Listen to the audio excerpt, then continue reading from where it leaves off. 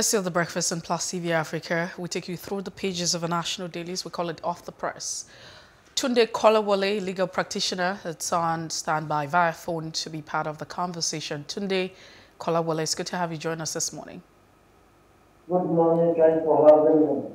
All right, thank you so much. We look at the bold caption, APC PDP orders asks INEC to adjust 2023 election timetable. Senate will bring back federal government and ASU to negotiation table. Ahmed Lawan is quoted on that, urges students to avoid confrontation. Indeed. Insecurity in Southeast not targeted at headers, may Allah. And just before we move away from the Daily Independent, you have Senate amend Electoral Act, makes elected official party delegate. 2023 presidency, if Jonathan runs, it will be wonder of the century. David Umahi is quoted on that. And PDP decides fate of presidential aspirant today. 35 people killed in Northeast in a decade. According to reports, 2.5 million people displaced. 2023 presidency, it's the turn of Southeast. Former President Olusegun Obasanjo and Adebanjo quoted on that. Nigeria to end 663 billion naira annual medical tourism. Threats to strike after expiration of 21-day ultimatum. These are the headlines you find on the Daily Independent newspaper this morning. And away from that one, we'll move on to the Nation newspaper. Uncertainty in APC over Jonathan Emefiele Adesina. Adamu declines ex-president's proposal. CBN governor in dilemma. AFDB president mum. Submission forms closes. Why refineries are moribund by NNPC. TAM poorly done. That's turnaround maintenance. Electoral Act amendment widens primaries participants. A Navy arrests 117 suspected oil thieves, 6 vessels. More protests over ASU strike extension. Let's see if we can take more. INEC rejects party's request for adjournment or adjustment of polls timetable. Chidinma stabbed Atega several times, says witness. Oyo senator joins APC. Dollar scarcity pushes more transactions to parallel market. Those are all of the stories on the front page of the Nation newspaper. Well, let's check out the leadership this morning. PDP NEC holds crucial meeting over zoning today. 19 days to party primaries. Senate amends Electoral Act. Makes president, governors, order statutory delegates. I take that again. Senate amends Electoral Act, makes presidents, governors, and others statutory delegates. Underneath, you find reps summon emergency plenary to carry out own exercise today. Act undergoes 3 amendments in 2 months. CS also insists on resignation of political appointees. INEC, IPAC disagree over extension of party primaries by 2 months.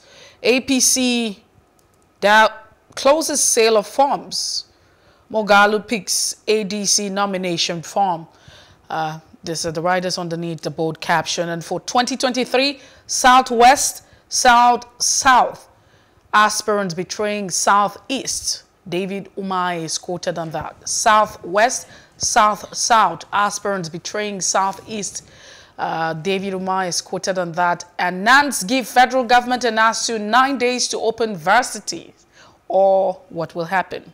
I'm sure that these are some of the questions. Fuel scarcity extends to northern states. May 29 handover is sacrosanct, says presidency. And Chidinma confessed to drugging and stabbing and killing Tega, police tell court. The headlines on the leadership this morning. And finally, we have the Guardian newspaper. The lead story, just below the pictorials there, 2023 PDP may dump zoning as NEC meets over Autumn Report. Several stories also by the left and the right columns. TUC threatens action over ASU strikers. COE, that's Colleges of Education Workers, issue 21-day ultimatum. 18 political parties seek extension of deadline for primaries. INEC rejects plea, insists on June 3. Federal government gives occupants 30 days to vacate Lagos bridges. Sex scandal. Police arraign 4 Christian schools teachers. Bamishe BRT operation manager narrates how Ominikoron ran away. Other stories on The Guardian this morning, an editorial there are political parties and obscene money politics. PDP are running a distant third in Ekiti governorship polls, says a survey. Afenifere condemns Emefiele's involvement in politics, requests for restraining order. Pro-Silva Arewa Group urges Northern presidential aspirants to step down. All right, tenure extension, I will hand over May 29 next year. Buhari replies Clark. Cold debunks Wike's $50 million fraud allegation. Dagogo faces fresh charges to take plea May the 16th. And Cross River PDP aspirants reject consensus. And those are all of the stories on the front page of The Guardian newspaper. Tunde Kolawole, it's good to have you join us this morning. Thank you. All right, let's start with the Daily Independent newspaper. No, I beg your pardon. Let's start with The Guardian. It talks about 2023 and PDP dumping zoning as NEC meets over Autumn's report. Now, we also know that zoning is part of the Constitution. I mean, the Constitution of the People's Democratic Party affirms zoning, but it feels like, you know, PDP is moving away from the principle of zoning ahead of the 2023 elections. What are your thoughts? Well, I honestly speaking, it wouldn't be in the best interest of the nation for any of these frontline political parties to dump zoning. If we want stability in this country, if we want an inclusive governance, if we want all the different regions, tribes, and sections of the country to have a sense of belonging, then the parties should stick to the gentlemanly agreement that they have entered to be restating the presidency and some of these other plum jobs between the North and the South. That is the way statement should behave. We should not allow personal ambition to override the overall interest of the country. Tunde Kolawole, do we still have Yes, you? Okay. yes, I'm standing by. All right, still on The Guardian, there are other stories making headlines, but let's just take one that is particular to Lagos. It is something actually disturbing. Well, federal government gives occupants 30 days to vacate Lagos bridges. It is still sad that in the year 2022, most Nigerians are still living under the bridge. How do you react, Barrister Kolawole? Sorry, I didn't get that. Okay, I'll take that again. Federal government gives occupants 30 days to vacate Lagos bridges. That is, it will be difficult to enforce.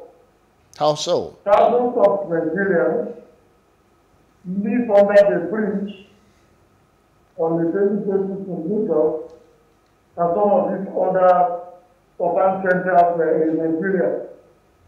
Some of the people also end their living trading or keeping on those bridges. If you have had a chance to go to a place like Oshodi at night, to go to Marina at night, you will be shocked about the multitude of people that you will find sleeping under these bridges and trying their trade or trying to earn a living under the bridge. Last Sunday too, I was at a Pen Cinema Agege area, and I also noticed that hundreds of people have also started sleeping and earning their living under the overhead bridge that has been constructed at Agege. It's a thing that we don't just decree that people should vacate the place. Why are people occupying those places in the first instance? That is a question we should ask. I will want to say that most people reside in those places now simply because accommodation in Lagos has not only become very scarce, but it has also become very, very expensive. That most Nigerians, especially people coming from outside Lagos, cannot afford to comfortably rent a house and live in there in Lagos. Some people too will find it almost impossible to rent a shop or a space from where they can be plying their trade or selling whatever services and goods they might want to sell. So we should tackle the problem from the roots. It is not the best that people should sleep under the bridges, because you find out all sorts of crimes are being brewed from those places. You also see some young Nigerians, boys and girls, making babies and rearing them under those bridges. You also find out people living under those bridges, trading all sorts of narcotics and drugs. So, if we as a nation, we want to take care of those people, ensure that some of these mischiefs that I've mentioned are taken care of, we must be looking at providing very cheap or fine accommodation for the less privileged people in the society. We should stop pulling down people's shops and spaces from where they are selling their goods and services by whims and caprices, simply because we want a civic environment. The primary responsibility of government is not just to provide security, but also to provide means of livelihood for the Nigerian people. These are areas in which all the governments that we have had since 1999 have failed Nigerians woefully. So make a decree 1,000 times that people should vacate under those bridges. They should stop flying their face on top of the bridges. It is never likely to be effective, no matter how many arrests that you make on a daily basis. All right, Tunde Kolawole, let's move away from that now. Looking at the Daily Independent newspaper, Senate is saying we will bring back the federal government and ASU on that negotiation table. But what difference will this make, or what difference can this make? 12 months, ASU is saying that, 3 months, I beg your pardon. Extending the strike by another 3 months. Now, and also, ASU is also asking that the students avoid confrontation. Would like to share your thoughts on this one. Well, this strike has been going on for so long. If the Senate or the National Assembly were perceptive, if they were sensitive to the plight of the students and also that of their teachers, they would have intervened before the situation degenerated to this level. For me, this is coming rather too late. But it is better to be late than not to do anything at all. If they are able to come in and bring the ASU and the federal government to the negotiation table and they succeed, I think it will be plus for education in Nigeria. It will also be good news to the university teachers and their students. But I have my doubt that the proposal of the Senate will work if we take a cue from what the authorities or from what the federal government are saying. What the federal government is saying is that they don't have the resources to meet the demands of ASU. So if the resources are not there, and ASU is still insisting on those demands being met, the negotiation might not work out. the way the Senate would have wanted it to work out. The other area is the fruit of the ASU is far deeper than we are seeing it. I have a suspicion that the ASU people have embarked on this bitter strike, principally because of the kind of jumbo salaries and allowances that the people in the National Assembly, that the Nigerian politicians are receiving.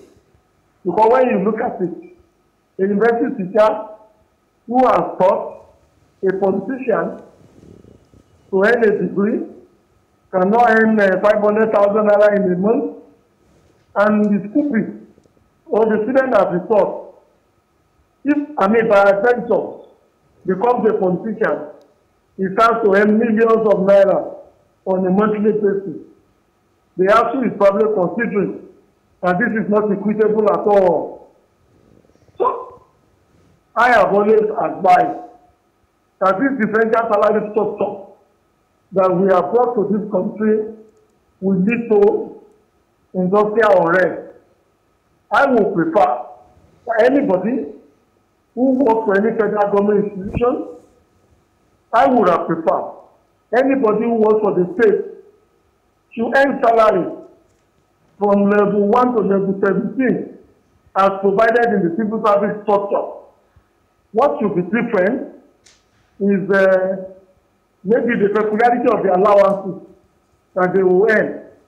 The university professors, for example, will earn marking allowance, they could earn research allowance, they could earn wardrobe allowance, and some of these other auxiliary allowances.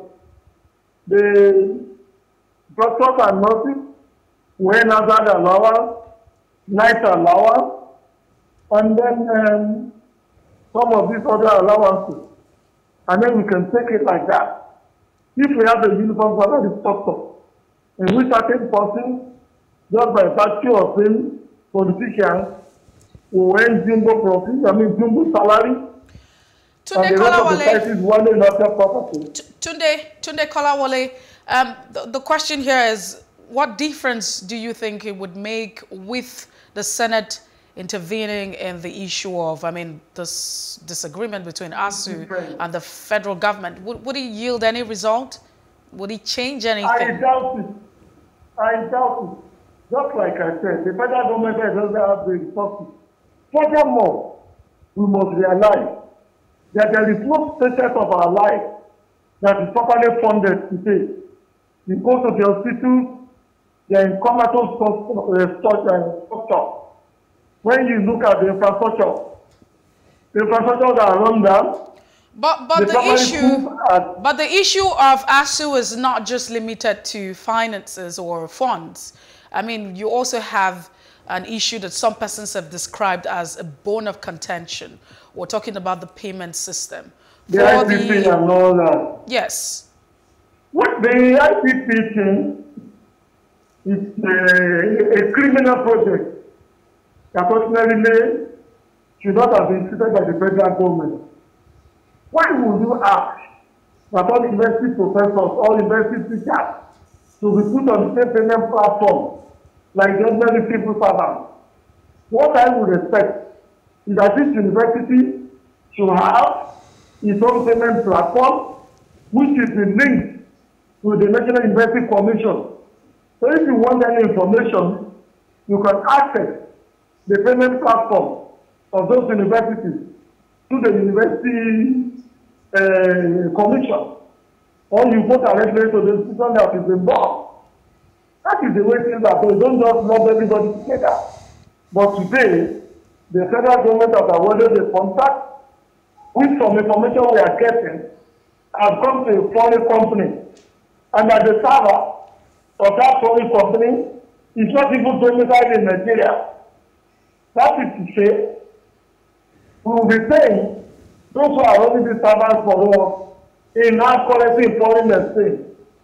What is difficult in designing a payment platform that the Nigerian people cannot do, that the Nigerian computer scientists cannot do, that the university teachers cannot do, but somebody somewhere want to award this contract so that he will be earning, no, he will be paying the company in hard currency and be taking his own kickback too in hard currency. All right, Barrister And even after he may Kolawole. have left government, he All will right. still continue to earn money by virtue of giving that contract to the company involved. Well noted, I Barrister don't think Kolawole. Yeah, so because of time, so we can actually cover much ground. Let us look at all the stories also making headlines. Let's stay on the Daily Independent. From what we understand, the PDP, the People's Democratic Party, is actually going to decide the fate of the aspirant for today. But in the news, in the Daily Independent, 2023 presidency, it's the turn of Southeast. Obasanjo and Mpa Adebanjo are quoted on that one. Would the PDP deciding fates today, how do you see it rolling? Do you see any preference given to the Southeast for the presidency in Nigeria? If we are going to be equitable, we should give it to the Southeast. I agree with both of Obasanjo and Mr. Adebanjo. The Nigerian Civil War ended so many years ago. And if it has ended, there is no justification whatsoever not to have totally integrated the Southeast into the power equation in Nigeria. The agitation that we have in the Southeast today, in terms of maybe the activities of IPOP, in terms of the activities of NATO, and some of these other splinter groups, we will probably not have been there if we have done the needful a long time ago. So we still continue to discriminate two or one sections of the country, continue to hold on to power, when in fact and indeed there are also qualified hands in the Southeast.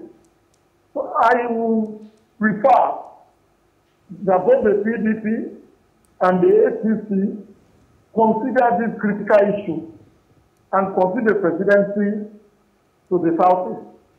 But I also want to appeal to IPOP, MAFOP, and some of these other self-determination groups to please sit their claws, because as long as they continue to agitate that they want to break away from Nigeria, the rest of the country may not be comfortable giving the presidency or handing over the ruling of the country to them, because the fear will be that they might use it to achieve the objectives for which IPOP and NATO and some of these other groups have been campaigning for a long time ago.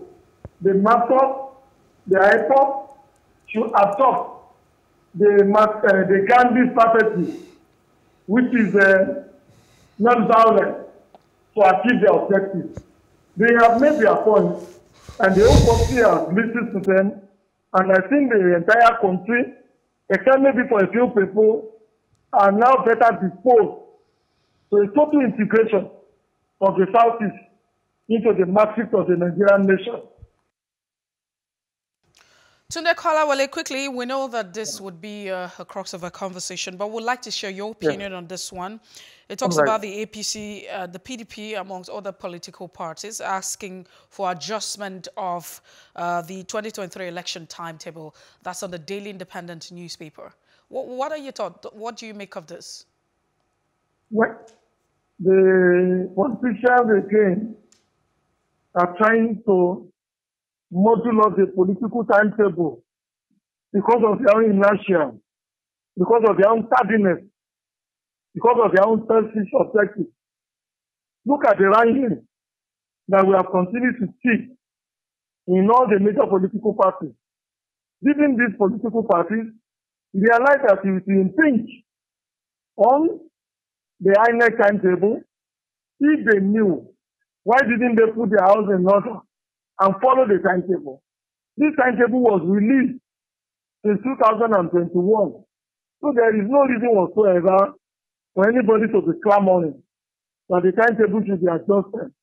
Rather, we will insist that the different political parties should queue into the INEC timetable, and whatever conventions and nominations they want to do, in selecting their flag bearer, it should be done in tandem with the timetable of INEC.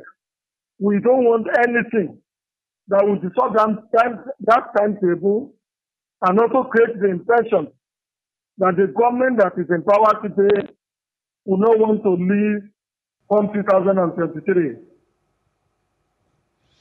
So insecurity is a major issue. Was this thing with the Daily Independent, and it talks about 35 people killed in the Northeast in a decade, according to a report.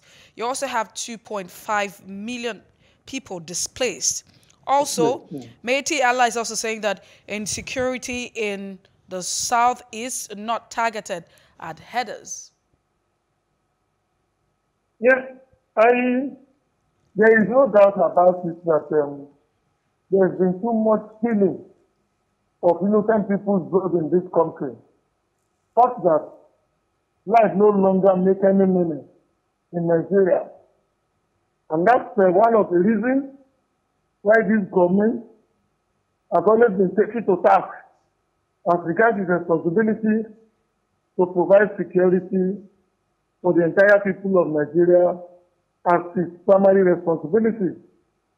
35,000, I'm not even sure that only the Nigerian Civil War that we lost as much as 35,000 people in the northern and the southwest part of the country.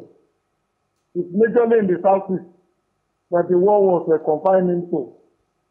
But now, the insecurity is no longer localized. It is all over the country.